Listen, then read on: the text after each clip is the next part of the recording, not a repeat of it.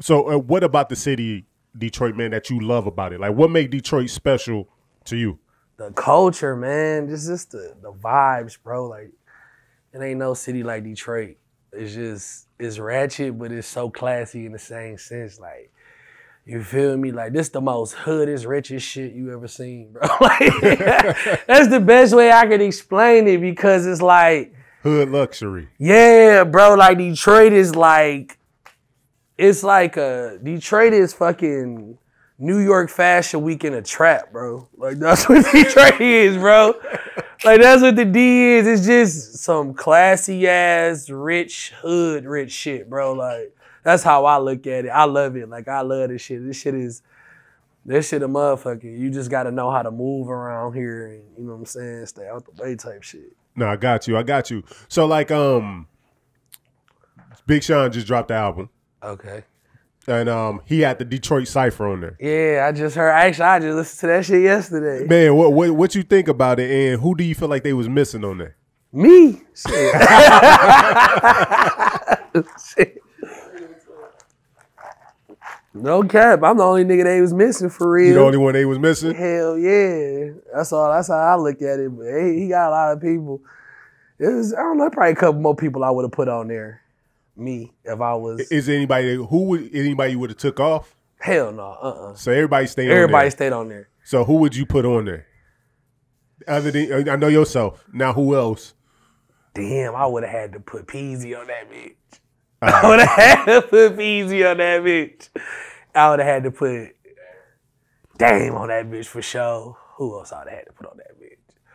Hold on, I would have had to put Peasy. Damn, it was somebody else. All-Star JR would have had to be on that bitch too. He needed to be. He should have been on that bitch. They missed him. When you think about the hip hop culture in Detroit, oh yeah, Aaron Risk Taker D-Boy. They should have put that in. Okay, he should have been on it too.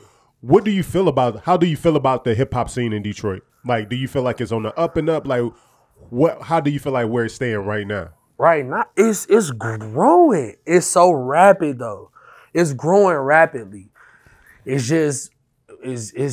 growing so big. It's just gonna take a little bit more love, bro. From who? From everybody, from the artists to the people, bro. They need a little bit more love, bro, in this motherfucker, bro. They get so hard up because we hard. You gotta be hard here, bro. You gotta be tough here. It's survival of the fittest around this bitch. So you coming up here, that's your mentality. Yeah. You know what I'm saying? It just, if you ain't never experienced nothing to break you away from that, then that's where it's at. If that mentality was to just, if we all helped each other more and didn't worry about the next person's success or where they go, like how Atlanta do, man, this motherfucker. You know what's crazy is everybody say that, every artist say that everywhere. It's like Atlanta is like this mecca of artists working. It is, bro, because I'm going to tell you, I be spending a lot of time down there. Yeah. A lot of time down there, bro. It's just different, bro. But you know what? People are saying that about Detroit. Like, everybody's starting to look at Detroit kind of like that mecca. Like, bro, if we could get together and work like them niggas in Detroit. Because them niggas know. Because it's like Detroit is I ain't gonna lie, for years it's getting better now. Yeah. I will say that. It's getting a lot better now. And especially with me, I'm going open them floodgates and and you feel me? Yeah. That's what type of time I'm on. I ain't just worried about myself. I'm worried about opening this door up and bringing the next guys up and creating millionaires and creating wealth. Cause all you see in Atlanta is the fruits of the labor of bringing the next man up. That's all you see in Atlanta. Atlanta is a melting pot of bringing the next nigga up. If you look at the music scene in Atlanta and you see from everybody from the beginning of their whole upbringing of the Atlanta, the whole, you know what I'm saying? Yeah. The whole culture and they wave, it's always been bring the next man up. You know what I'm saying? And if you look at it, look what it's gotten it. Look at it's Black Hollywood. Absolutely. You know what I mean? So that's when you 20 years of pulling the next man up, you get Atlanta. So how many years or how far away if all worked out the way that you wanted to work out as far as the love, how far away is Detroit from being up there on a level of Atlanta? Shit. I told you that's 20 years of work how they got like that, bro. I don't know. Detroit. But you got to think they didn't have internet back then. Yeah, but it's still the same values as applied though. Fuck the internet. You know what I'm saying? The values. You know what I mean? Not fuck the internet, but you get what I'm saying? Like the values of their principles. You feel me? And bringing their next man's up and doing that. Like that whole, you know what I'm saying? It's a lot of beef in Atlanta gets ceased because it's money on the flow. So what about the beefs in Detroit? Are there beefs in Detroit? No, that's what I'm saying. It's Detroit is coming out of that shit. Okay, we coming out of that shit. Detroit is seeing the bigger picture. So they coming. What used to be a dark cloud over us is now no longer a dark cloud. Now it's just light shining in on us now. It's people putting the bullshit to the side. Let's get this fucking bag. We can get to where Atlanta at and probably, just to answer your question, probably the next 10 if niggas really, you feel me? Because it's that much talent and it's that much hustle. Okay. You feel me? No, I got you. It's that much. If Detroit got enough hustle and enough talent here, man, it's crazy. So let's talk about you as an artist. So like with your music got so much pain, are you a writer? Or are you more so like a punch in? Like what's your style when it comes to creativity and making music? My style, I'm definitely a writer. Okay. My penmanship is ridiculous. That's my strong point with that pen. Can freestyle too. I can do everything, bro. Like I can get in the booth.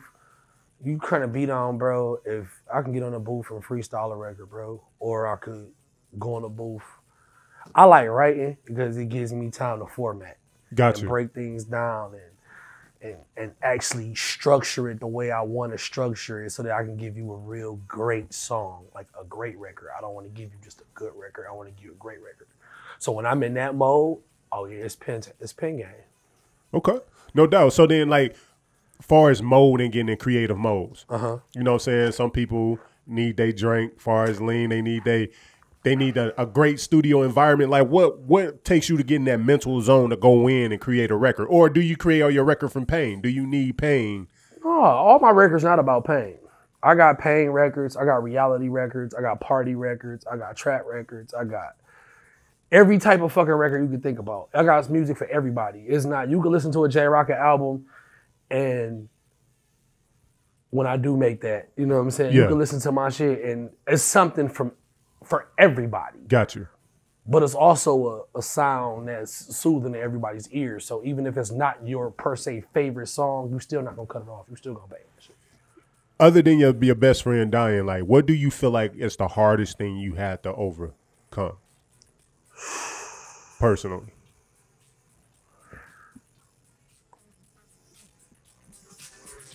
Am I hearing music? Am I tripping? Like, I'm thinking.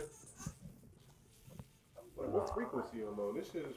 Hold on a second. Is that fuck? No, you good. You good. I was hearing like some type of music in my headphone, bro. I knew I wasn't tripping.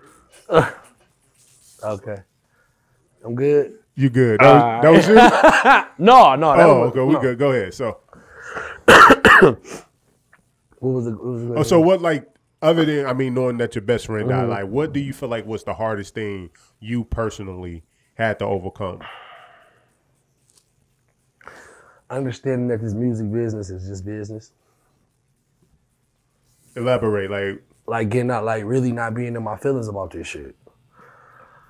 Like me, I'm one of them type of niggas where I'm loyal to the soil, you feel me? And you know what I'm saying? I don't really fuck with niggas for real. Like, I don't really fuck with a lot of people like that.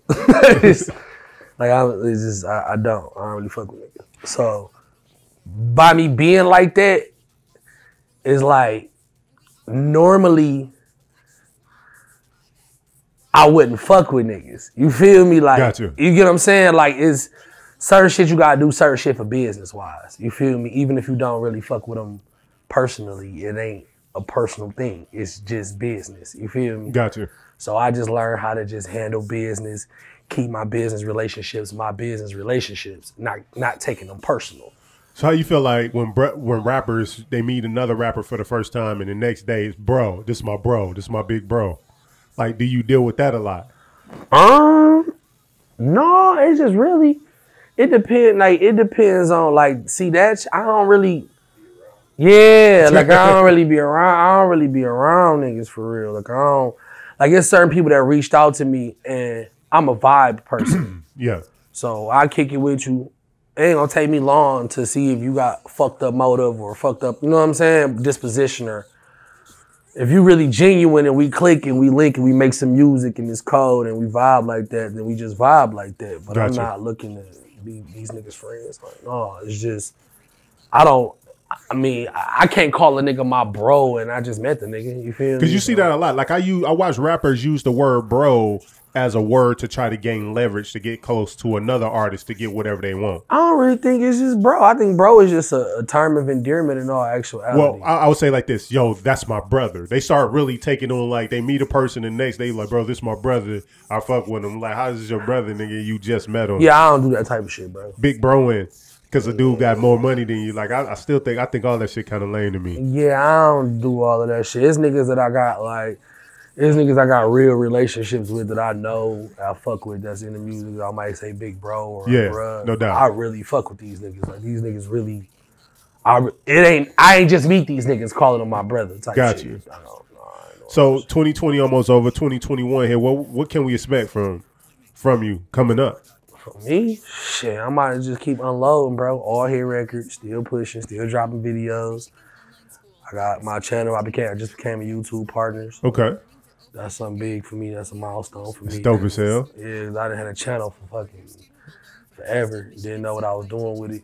Then I figured out, you know what I'm saying? Hell yeah. Got the sauce on that bitch. So now, shit is up there on that end. Just continue working. You might get a project out of me soon. I'm thinking about that. Giving a project, because I got singles out already. So I might just add a couple more to it and just give y'all a full project. I'm still kind of debating on that. I like dropping singles because it keeps me fresh. You know what I'm saying? Makes sense. And it don't keep y'all bored with me. You know what I mean? None of my music sound the same. Every song different. Got you.